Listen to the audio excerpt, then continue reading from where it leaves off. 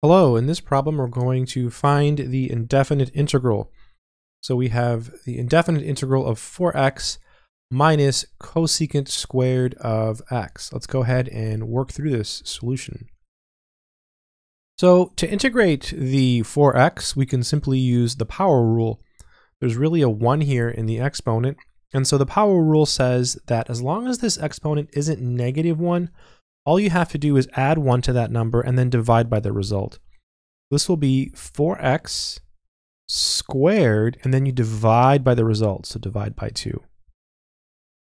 And then when you're trying to integrate cosecant squared, you have to ask yourself, what is a function whose derivative involves any of this? Well, the derivative of cotangent is actually negative cosecant squared. So this is just going to be plus cotangent of x. And then we have plus c.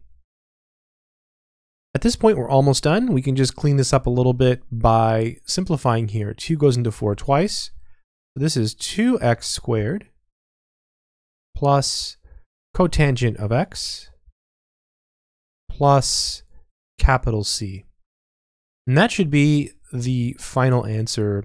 Let's go ahead and check our work by differentiating this. So we take the derivative here, we use the power rule, 2 times 2 is 4, and we subtract 1 from the exponent, so we just get 4x to the first power, which is the same thing as 4x.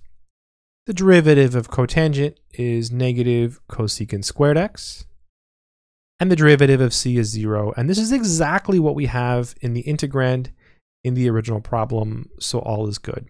I hope this video has been helpful. Good luck.